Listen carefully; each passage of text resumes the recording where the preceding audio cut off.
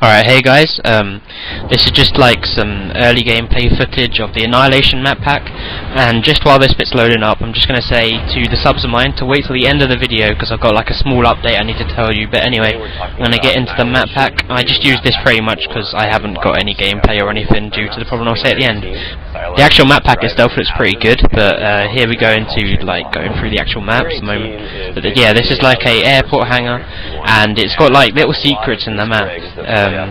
You can probably hear it in the background. It's got loads of Easter eggs in the map, which is pretty cool. I like it when they add little things into the map. All the paths lead through and around the hangar. And there's a blackbird in the middle there, as you can see, which is pretty cool. And they always say like there's loads of close quarters, but there's also long range line of sight, so hopefully that's true, but with most maps they seem to say that, and in a lot of them it ends up not being the truth. And this map here is called Silo. As you can see, it's obviously a missile silo construction site,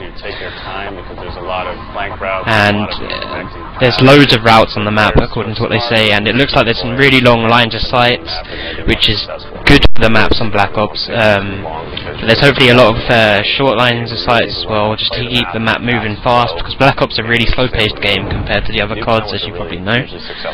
And this map is called Driving, and this map looks really small actually. They're saying it should have a gameplay style close to Nuketown, which should be